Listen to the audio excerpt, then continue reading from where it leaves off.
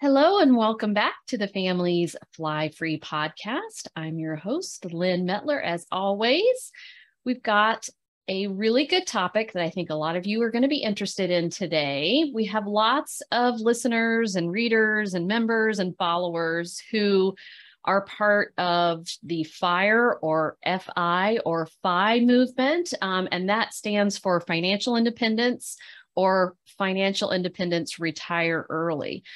So these are folks who are looking to become completely financially independent, and they're working hard to do that.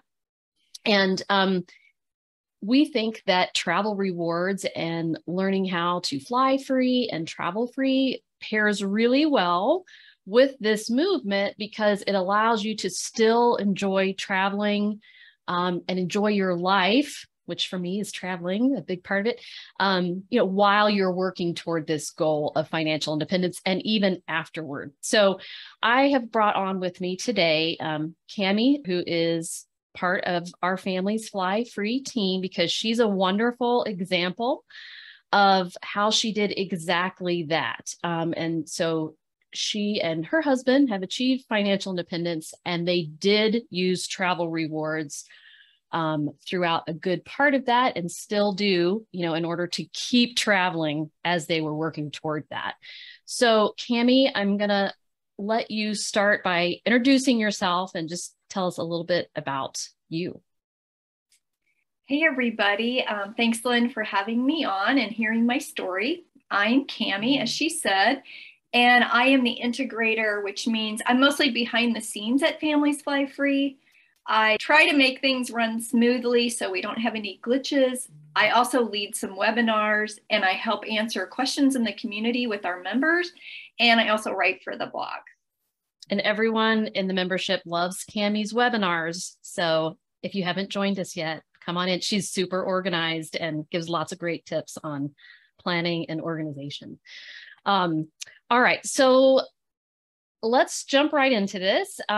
So tell us, how long you've been using travel rewards. And I'll just say Cami's been at this a lot longer than me. So tell us kind of how long you've been doing it and how you got started.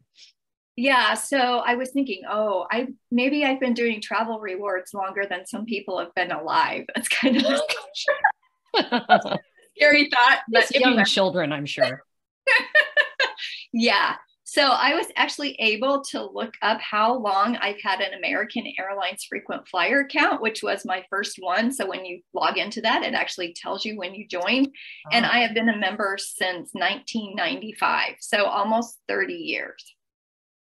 That's a long time. So how did you happen upon the idea of collecting and using travel rewards for your travels? Okay, so at the time we were living in the Dallas area, and a friend introduced us to travel rewards because American Airlines has their hub in Dallas. That's what a lot of people fly, obviously. So he was telling us about how he had a credit card with American Airlines that was earning frequent flyer miles, and they were charging everything on their credit card. I'm like, what? You're charging your groceries? Who does that? But as he explained it more, I was like, oh, maybe that's a good idea, because back then everybody was writing checks for everything, right? Like there weren't really. What is a check? I don't remember. There were debit cards, but I really don't think people were using them at stores yet. I think you could use them at ATMs to get money out, but using them at stores wasn't really a thing.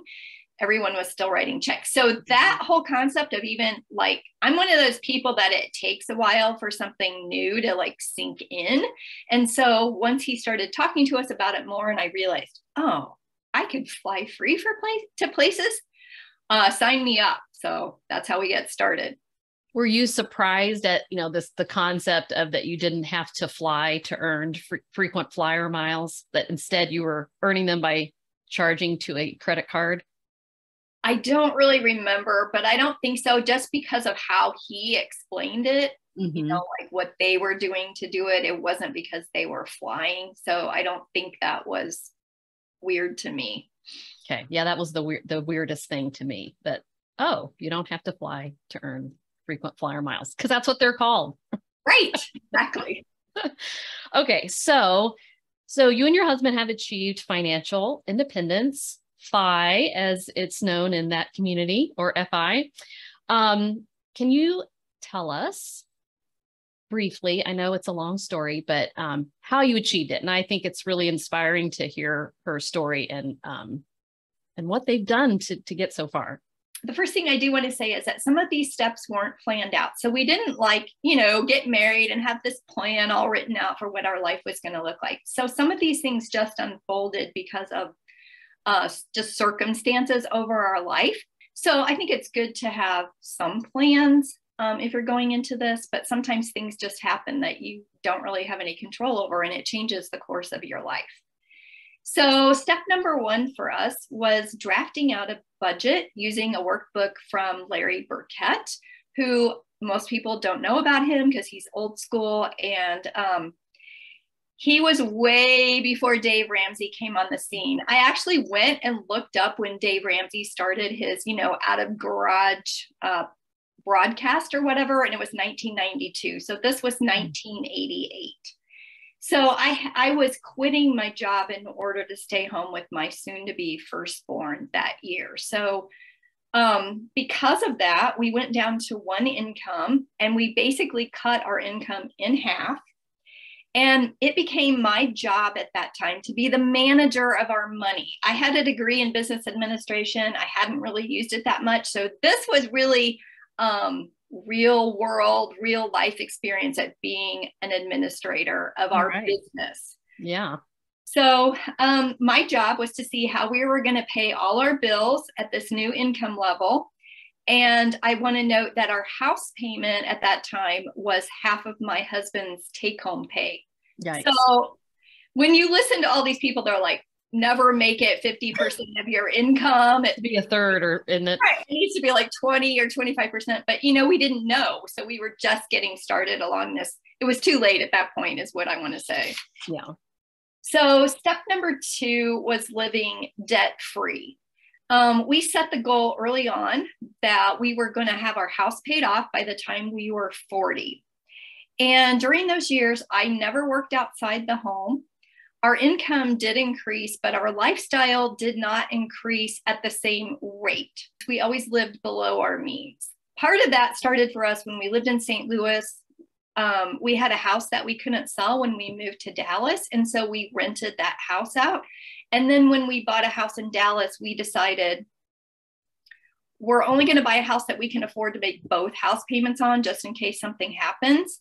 And I think for us was a huge, smart move. And we didn't really realize it at the time. It just made sense for us to be able to sleep at night. But that was the thing that helped catapult us, even further along.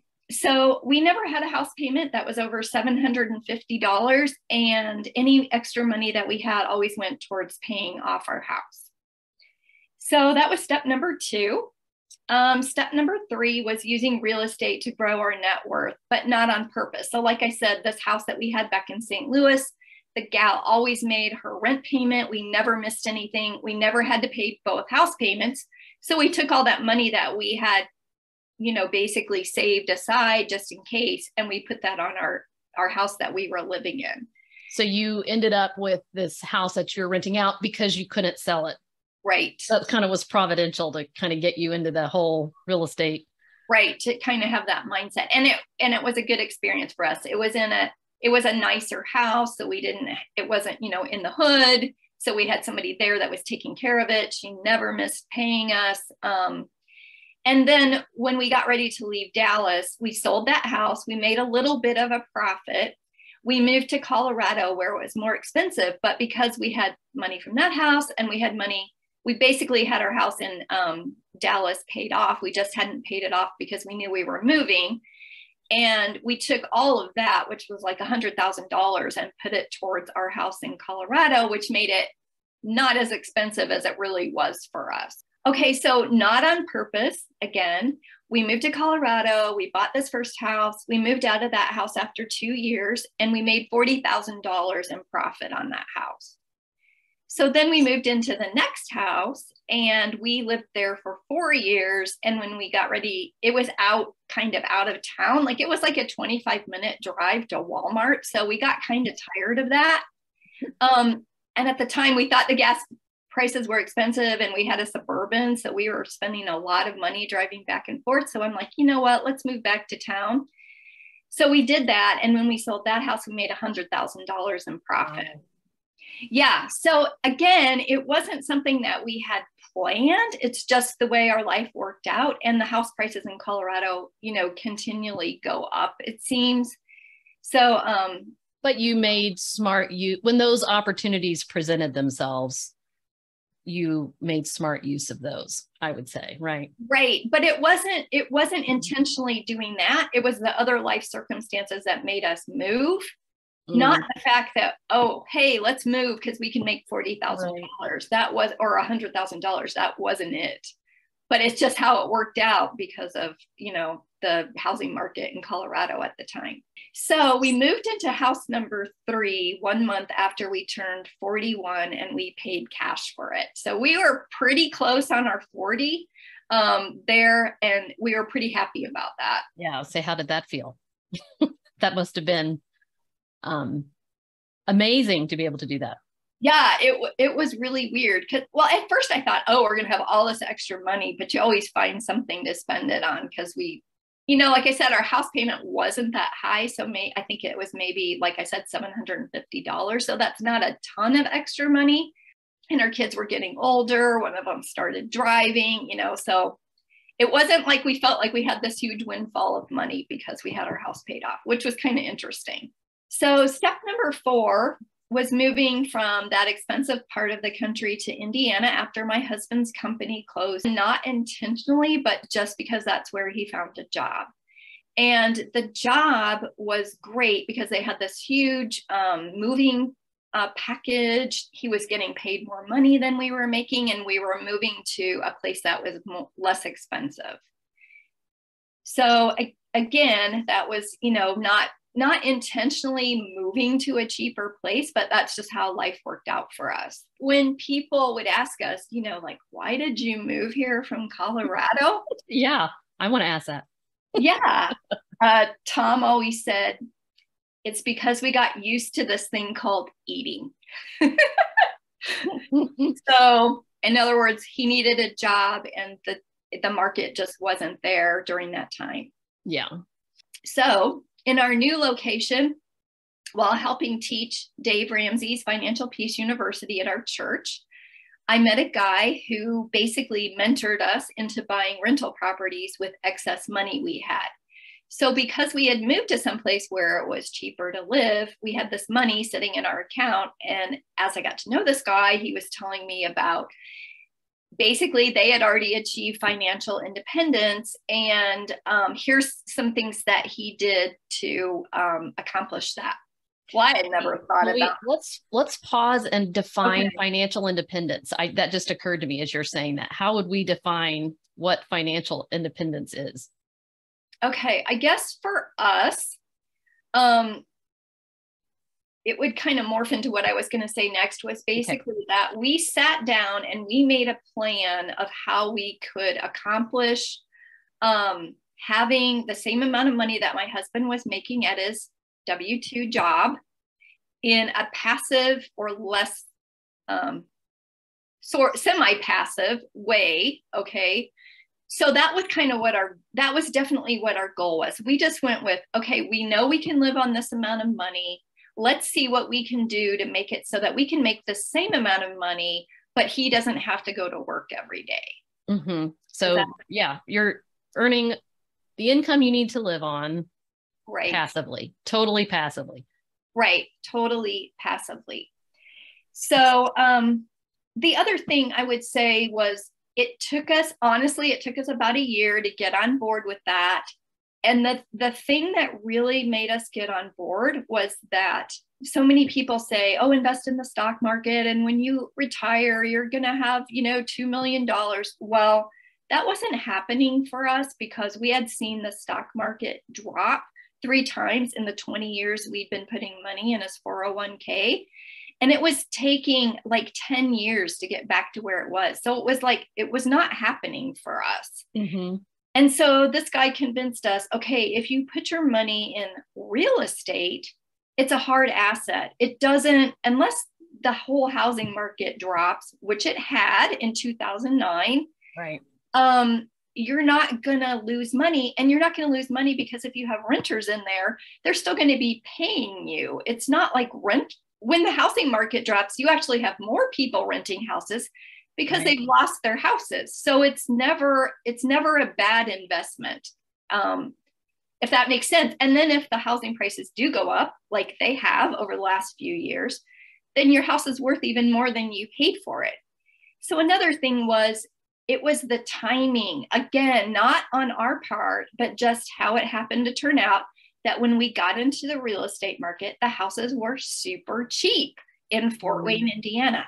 And I know, just in talking about like real estate versus stocks or whatever, have been reading the Rich Dad, Poor Dad, Robert Kiyosaki book, but I know he's always saying, like, as long as you at least make $1 on that property, like they're paying at least enough rent to pay the mortgage that you're having to pay if you mortgaged it, plus $1, you should be okay. I mean, of course you want to make more if you can, but as long as it makes something, and then appreciation over time is a sort of a bonus if that happens, right? Is that how you look at that? Right. Like we bought into it, never thinking anything was going to appreciate. And then it went crazy. So, yeah, so that's just a bonus, like you said. So at that point, my husband and I sat down, and this time we did intentionally map out the next 5 years of our financial lives. I have it written down on a piece of paper that I can go back and look at. And what we did was we took the average rent that houses were getting here in Fort Wayne at the time, and then we multiplied that by, okay, how many houses do we have to achieve to achieve his income? Mm-hmm. So then we said, okay, how are we going to get to that place? What money are we going to use? So we had 3 buckets that we used from to accomplish that. So one of them was, we used money that we didn't need to pay our bills every month, which in our budget was in our savings category. And it just happened to be the exact same amount that our first house payment was. So, which, like I said earlier, was half my husband's income at the time. So the second thing we did was, we had decided that we were going to downsize from the house that we had bought here in Fort Wayne. Our kids were at college now. And so we sold that house. We took the money that we made off of that. We moved into a freestanding condo, and we used the excess profits to buy more rental houses. And then the other thing we did was, because we weren't living on any of the money that we were making from our rental houses, we used all of that money to put it back into the business. So it was a business. It's a business. Mm-hmm. So you're taking all the profits like you would with any business and reinvesting those in the business. So those were our 3 buckets of money. And over the course of those next 5 years, we did end up purchasing 20 rental houses with cash. We didn't take out any mortgage them. Yeah. So you wouldn't get underwater. Yeah. Right. Well, and because we had this debt-free mindset from doing debt-free for so many years, I'm like, if this is going to work, this is going to work for us debt-free. It has to, because that's how we live. And you made it work. We made it work. And I also want to mention that we were giving away about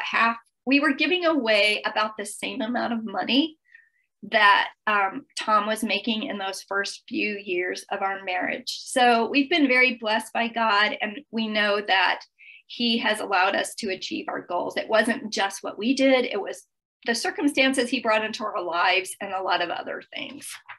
Yeah, I love that as a component of this, of giving. Yeah. Also. Yeah, right. So the final step after those 5 years, once we had replaced my husband's income, which we did, was that he found out that he could work at his job, which was at a software engineer for a defense contractor. I mean, he had a good, solid job. Again, circumstantial. For me, it's always a God thing, that he found out that there was another guy working at his work that was only working there part-time. So he went and talked to this guy, and he found out, I can work for 20 hours a week and I can still keep all of my benefits. And we're like, oh, that's rare. Yes. Yeah. Like, what companies do that, especially large companies like that. So we were like, I think that would be a good transition for us, instead of you just like all of a sudden coming home. We don't, we were like 51, I think at the time, all of it, you coming home, what are we going to do with our lives? Like, we need some more thought and time, for this. So because we had lived below our means for many years, we didn't have a house payment. We didn't have a car payment. Both of our girls were grown and married. We could easily live on half of his salary. So that's what we did. Because we did that, this actually allowed us to double our passive income by using our rental house proceeds. So we only bought 20 houses, up to 20 houses. And then we stopped buying houses in 2016. And then we found some other ways to invest the money in other real estate endeavors. So I'll talk about those a little more later. Okay. And so, so that's, if you're living on what was half of his salary, and then you're still reinvesting everything, all your rental income, all of that back into that business. Yes. Mm-hmm. Yes, and that's where I guess you start to see things really start to speed up on their own, right? When you hit that critical point of, I don't know, a certain amount of income and you keep feeding it, then it just really spins and grows, I would think, right? Right. If that makes sense. Right. And also, like with momentum is what I'm trying to say. Yeah. And we'll talk about this more later since we're tying this in, but we were traveling a lot. When he went down to after the 5 years, when he went down to 20 hours a week, the interesting thing was that they also changed how they clocked your time. So you didn't have to be there for 20 hours a week. As long as you worked 40 hours in 2 weeks, you could do that. And so he never had to take vacation hardly anymore, because he would work 40 hours one week and then we would take the whole next week off and go on vacation or go to visit friends or go to visit family or whatever. So we also had this huge stockpile of vacation time when he retired. All right. So how long did it take for you to achieve your goal there? Okay, so there were so many things we already had in place to make this work, because we were living below our means on a budget with no debt for all those years. But when we really buckled down and did it, it was those 5 years. So you have to have those things kind of in place before you can, you could get serious about this from the get-go. If somebody today is 25 years old and they're just starting their career, go for it. So you would say from the point where you like intentionally sat down and you made that plan. Yeah. From that point. 5 years.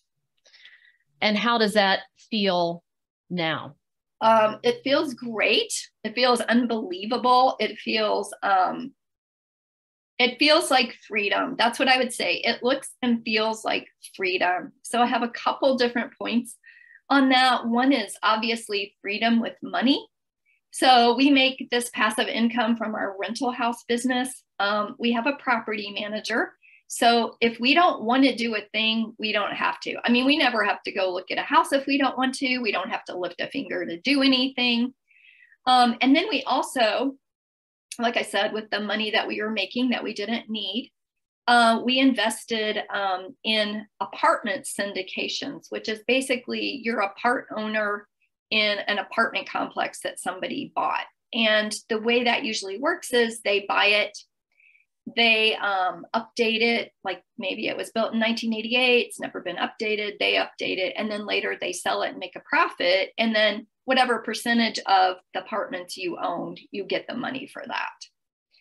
And then the other thing we do is we lend money to local people that we know personally that flip houses. So those are the two things that we took our money that we were making from our rental houses and put our money into then. So that's how it really becomes totally passive, is because you're not having to do any of the work side, the fixing of toilets. Right. I would say we're the managers of it. We're the managers of these three businesses. Now, there are things that we have to do. We have to keep lots of records and reconcile, and wire money and get money back and go to the title companies and stuff like that. But that's very negligible. Mm-hmm. Okay, so then the other thing that we have is we have freedom with time.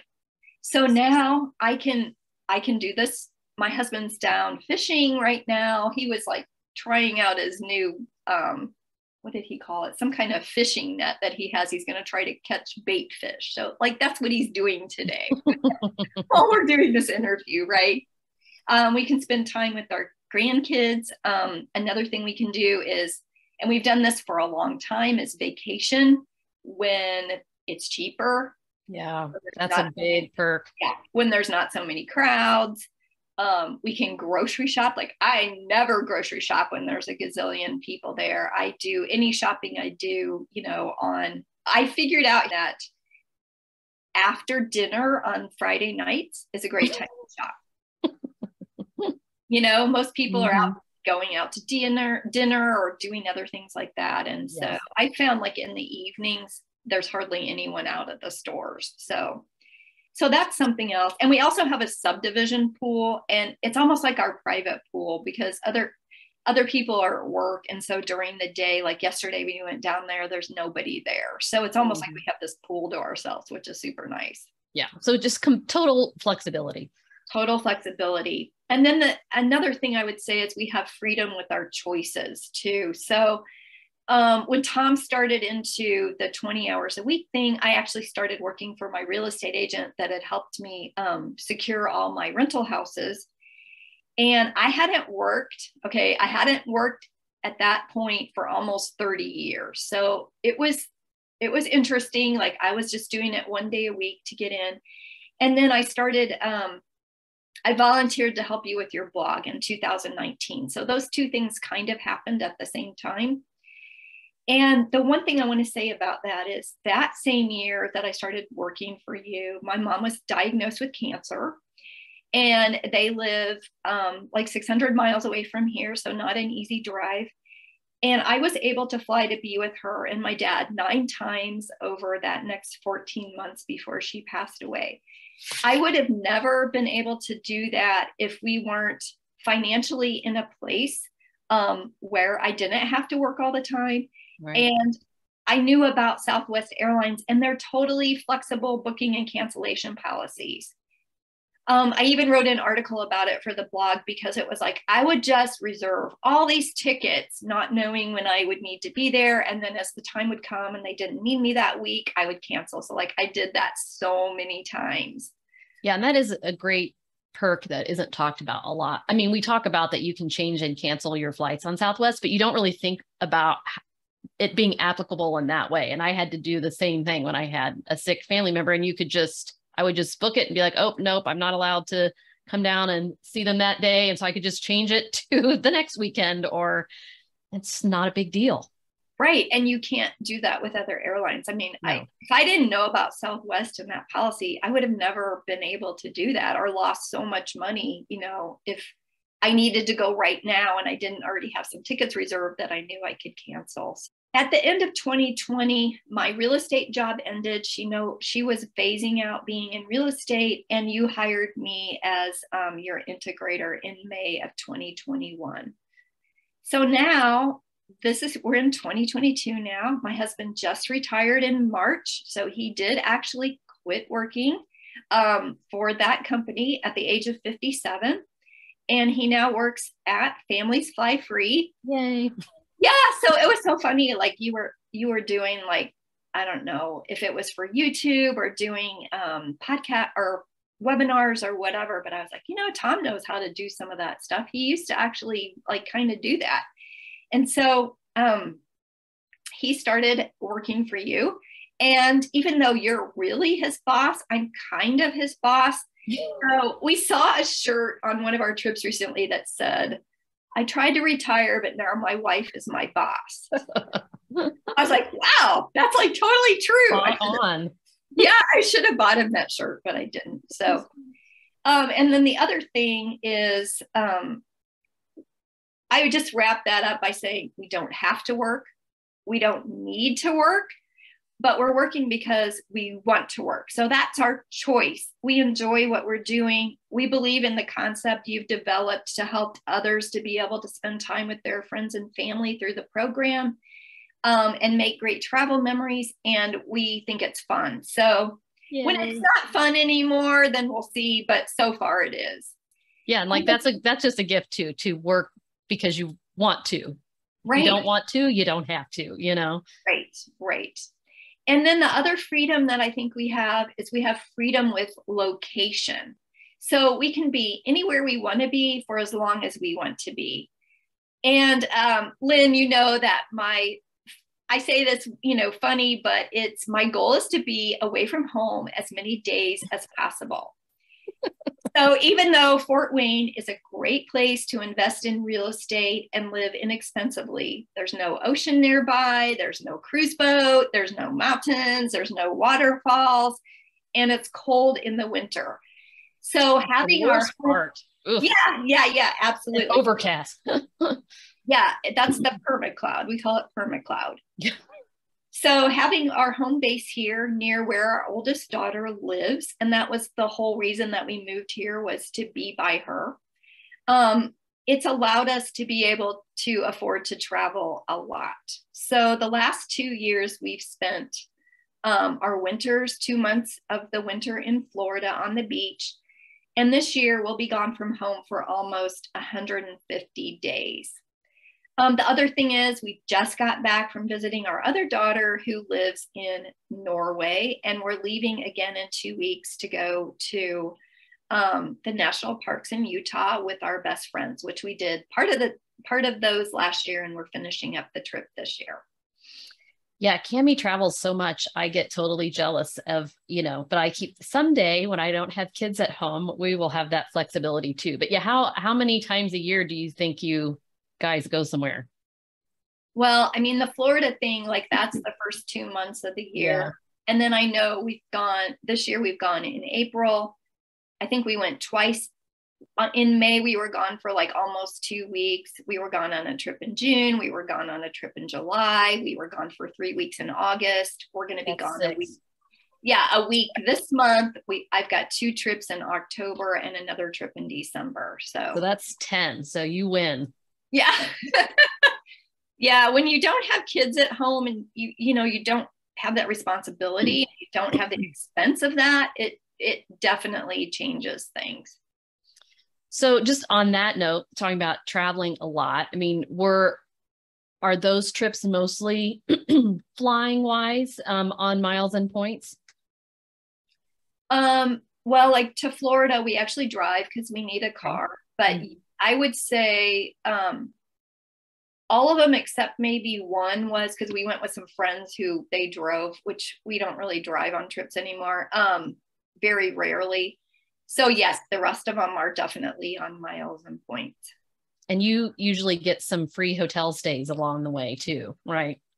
We do. So like this last trip that we went on, we stayed in Dublin, and the whole time we were there, that was on point. Okay. So how has using travel rewards helped you as you were working toward this goal of financial independence? Okay, so one thing is that we haven't lived by family since our kids were like 18 months and 2 or 3. So it was nice to have a stash of points to always be able to go see them. So sometimes we drove, but then when they moved even further away, like it just wasn't feasible really to do that, especially when my husband had to work and you only have a week of vacation, right? So that's not an issue anymore. But back then when you have a week, you don't want to take 2 days to drive someplace and 2 days to drive home. That's just crazy. So we could use the stash of points that we had to go see family. And the other thing was we lived in different places. So we had friends from the previous places that we still wanted to keep in contact with. So we would use, points and miles to go back and see them too. So by using credit card sign-up bonuses and charging literally everything, we always had the stash of points that we needed. And this was all on our everyday spend. I know you talk about that a lot. We don't live extravagantly. We don't ever buy, huge things. It was basically just what we needed to spend money on. And I don't know if they still do this or not, because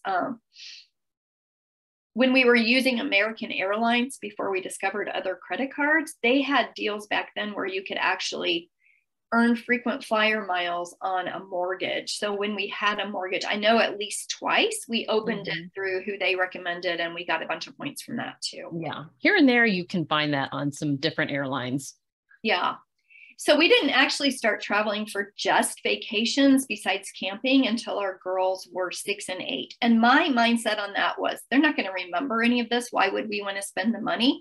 They would rather go visit their cousins or do that kind of thing. So our first vacation that we actually felt like it was a real vacation. We drove from Dallas to South Padre Island, which was still a very long way. But that was our first foray into actually going on vacations. And I have to say, I had grown up with the mindset that vacation was a waste of money. That's how my parents viewed vacations. And so, it had to be a whole mindset shift for me to think it's okay to spend money going on vacation, because that was not how I was brought up. I did not fly on an airplane till after we were married. So then I was homeschooling at the time, and I started reading books about people who were taking their kids on extended vacations as field trips. Yeah. That's an interesting concept. So in 2000, we were studying American history, and we used our miles to travel to Boston. We did the Freedom Trail there. We went to New York City. We went to some Broadway plays. We love that kind of stuff. And then we went to Washington, D.C. for a week. We had family that lived there. Although we didn't stay with them, we got to spend time with them. And we were gone for 16 days. I remember saying after that vacation, I never want to go to another museum as long as I live. I bet. Yeah. But that was a great experience, though, for your kids. It was a great experience. And they would have been 10 and 12 at the time. That next year, we had a very, very serious car accident. And so after that experience, that was when we started flying all the time. So that made it even more important for us to have a stash of points to be able to do that. And I would say my real hook, besides that we had started having money set aside for vacation and taking some vacations, was that I was a homeschooling mom, and I was with my kids all the time. So some friends of ours had gone on a couple cruises, and they said, come on a cruise with us. So we decided to do that. And I am going to tell you that this was my hook into going on vacations, because there was no cleaning, there was no cooking, there was no grocery shopping, there was no driving, there was no having to choose where we were going to eat for dinner that night. And they cleaned your room twice a day and gave you fresh towels. And then they put chocolate on my pillow. Oh. I'm like, oh my gosh, this is a real vacation to me.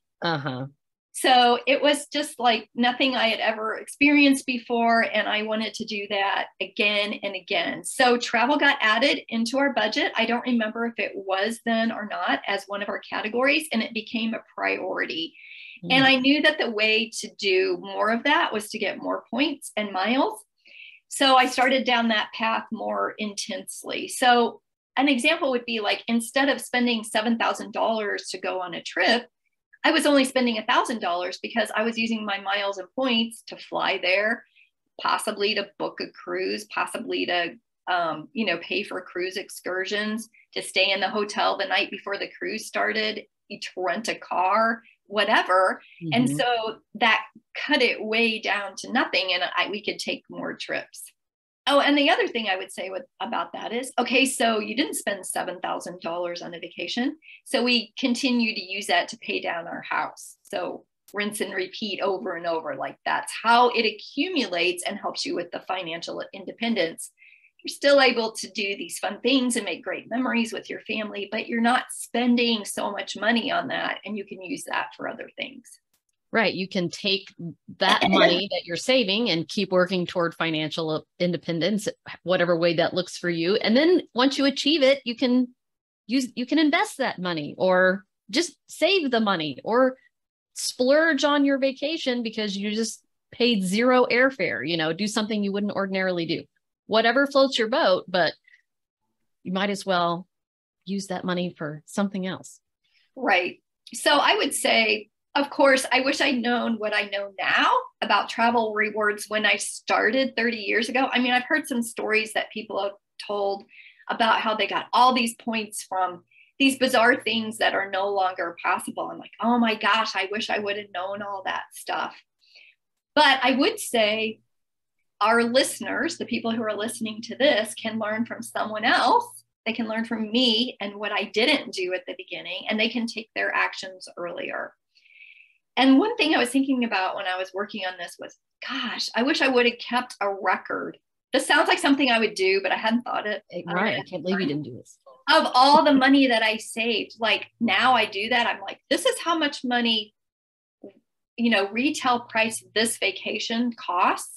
And this is how much money I actually spent. So I know that it would be in the tens of thousands of dollars that we ended up using to help us reach financial independence. Yeah, and that's significant. And also that you're not taking money that you've paid taxes on and use them to pay for travels. Like you could also take that money pre-tax and invest it or something, as another example, Right. We could have put that in our 401k. And let's talk about, like how you achieve financial independence without completely depriving yourself of everything. Because I definitely hear people out there talking, they're literally are, eating, I don't know, bananas and ramen noodles, so that they can put every single penny toward financial independence, so how can you did this and you enjoyed your life. You didn't live in a miserly fashion. Tell us a little bit more about that. Yeah, that is definitely not how it was for us. Now, we were living below our means, so I'm not the kind of person, like, we don't need a fancy new car, and I don't go to the mall and shop for my clothes and stuff like that. But I also was still living. I mean, you just have to. And I didn't want to feel deprived. I never felt deprived as a kid. When Tom and I first got married, we didn't have a lot of money, but we never felt deprived. We had everything we needed, and we had, some nice things too. So using travel rewards helped us to be able to continue to travel and not feel deprived. We didn't want to feel that. So I got this quote from a friend recently, and he said, "The right balance of living, yet using financial independence strategies and travel hacking." I thought that was great. That is good. Yeah. The two, I think, just naturally go hand in hand. Because I know for me, like, I wouldn't want to not travel for 10 years to save all that money, because like my mother-in-law had a stroke, like unexpected. And then she was not able to be as mobile as she would have wanted to be to travel. Or I don't know if my life might end tomorrow, like I want to enjoy my life along the way reasonably. Right. Right. And so I just think that's super important. And what travel hacking can really do that for people who love to travel while still accomplishing this. And you're a good example of it. Right. And you're so right about not knowing what tomorrow will bring. Part of our living now mentality was from our car accident. So I would say that's something you have to do you have to have that living now. Like, you don't know what's going to happen tomorrow. You could have a car accident and die. And I know, like, since we've moved to Indiana, we've had two friends. One passed away from a heart attack at age 48, and another guy died from a stroke in his mid-50s. And so we had already come, from having this accident and realizing, okay, we need to live now because you just don't know what's going to happen, to now, okay, now our friends are passing away. Like, we really need to step up this game of living. And I think that's also what motivated us for Tom to say, I want to quit working. I don't want to die at my desk. You know, so those things definitely weighed heavily into our decision to become financially independent a few years, you know, this was about 10 years ago. So we just decided we weren't going to wait to live, and using travel rewards have helped us do so many things we never dreamed we'd be able to do. Yeah. And I really believe too that travel rewards allow you to do more than you would have ever been able to do, even with cash. Right. Way more, I think, right. If you understand how to do it properly in our simple system. Right. And we've got people in the membership who, you know, say all the time, because I flew to Hawaii for free, then I splurged on this thing that I would have never done because I wouldn't have had the funds to do it. Right. Absolutely. Yeah. Okay. And so you're still using travel rewards, even though you've now achieved your goal? Just talk about that briefly. Okay. Absolutely. Tom and I were talking about this. I'm like, okay, Lynn asked me this question. What's your answer? And he said, absolutely, which is exactly what I said. So I think once you have the mindset of living below your means, it just becomes ingrained in every fiber of your being. And it would be super difficult to shake off at this point. So I really don't ever see us giving that up. And one thing we discovered is that you can use it to bless other people as well. So I've taken my best friend on several trips. We've gone on a couple cruises. We've gone to Sedona. We've gone to Kansas City. Our husbands, you know that this relationship is important to us. So they let us do these girl trips together. We've taken friends to both YMCA camps with us in Colorado. In 2019, we planned a trip to Ireland with these best friends. We flew everybody over on Delta Sky Miles. We had a big pile of those because that's what my husband flew for work. Well, they would have never, ever been able to do a trip like that, you know? So it's just so wonderful to be able to bless other people and to have those experiences with them, with your friends and family, because you can do that kind of thing for free. And I know we've had people in the membership say, you know, they took their family of 7 to Hawaii, or, you know, whatever. It's bringing like kids' friends along and paying for them to come, or taking the parents or in-laws along, you know.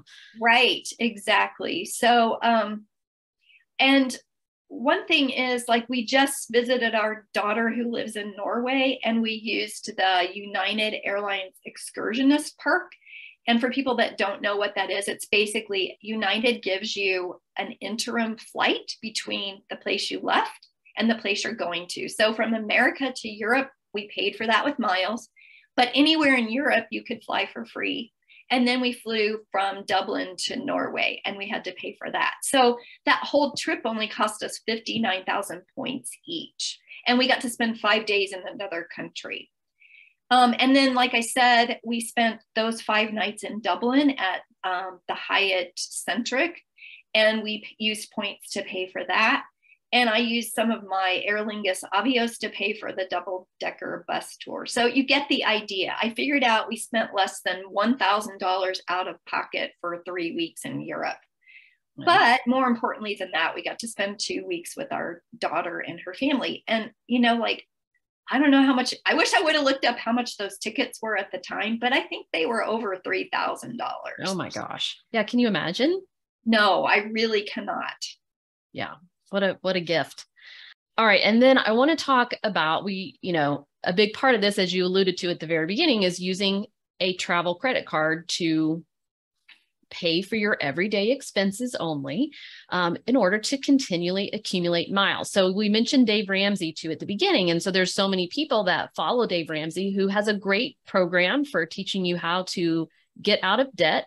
But he's a big proponent of absolutely no credit cards. So I thought we could just chat about that for a minute, because that's a key part of accumulating miles to fly free.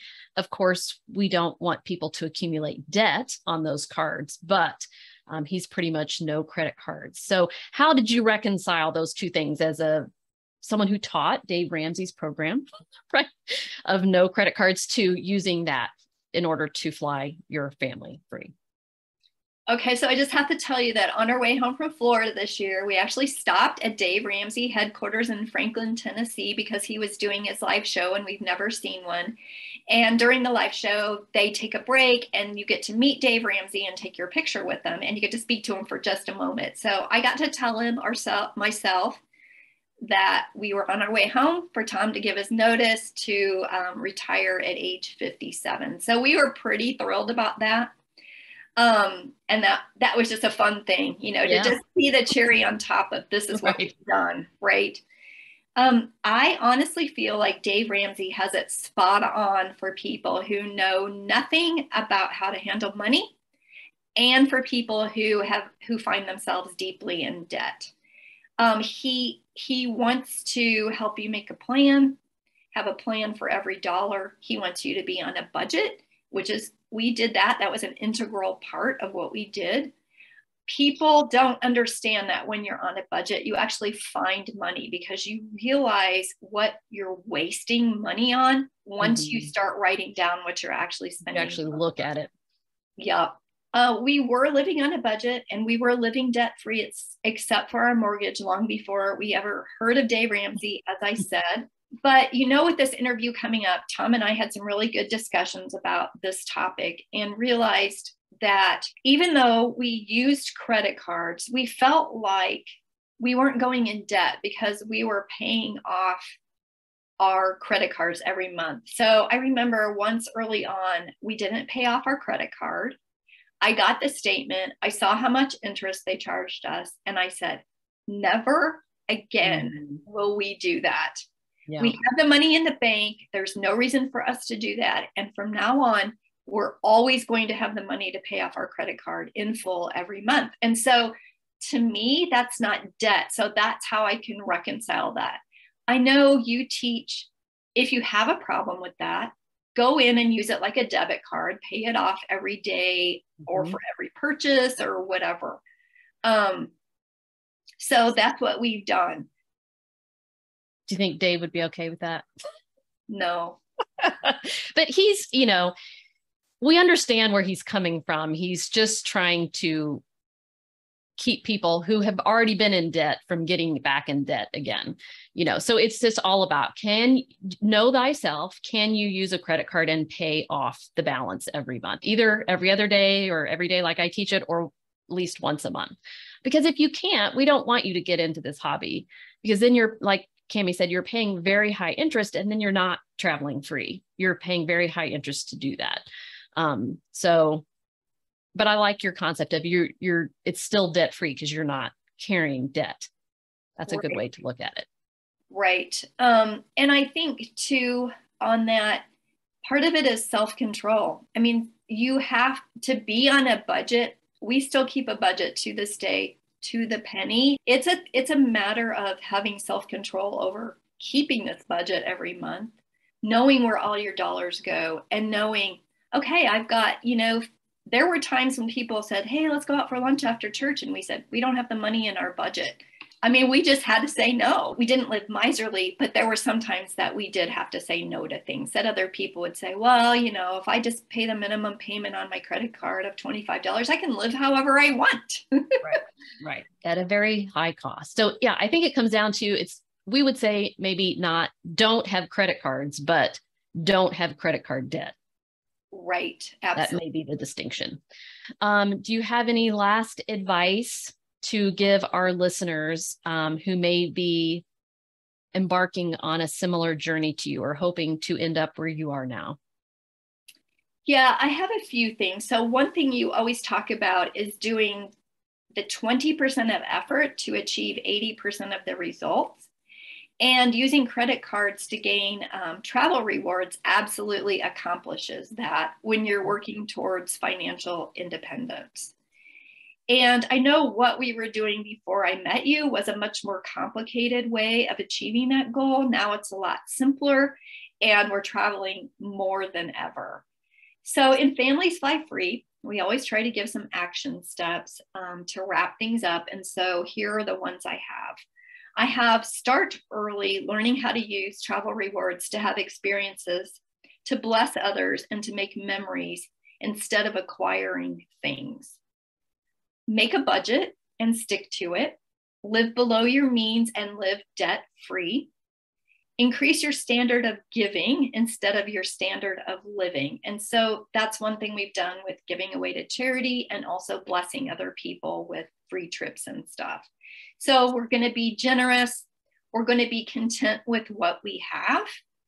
We're going to find a mentor who is doing what you want to do or living the life you want to live and follow their advice.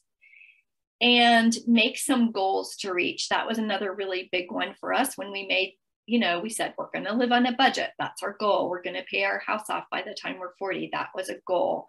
When we said we're going to try to achieve financial independence in those 5 years, that was a goal. So it's kind of funny because now we don't really have a goal and we really need another one. Like my goal would be, and I don't really ever see this happening, would be to have a condo on the beach in Florida that we owned. Mm-hmm. I don't know that we would do that, but that like something like that now that you have financial independence. I know Chris on our team, they just bought a condo in Mexico on the beach. Like he told me in our wildest dreams, we would have never thought that we were going to do this, but it was because they achieved financial independence. And there's a joy component there. I think, it doesn't have to be 100% the perfect financial decision. You have to factor in what brings you joy too.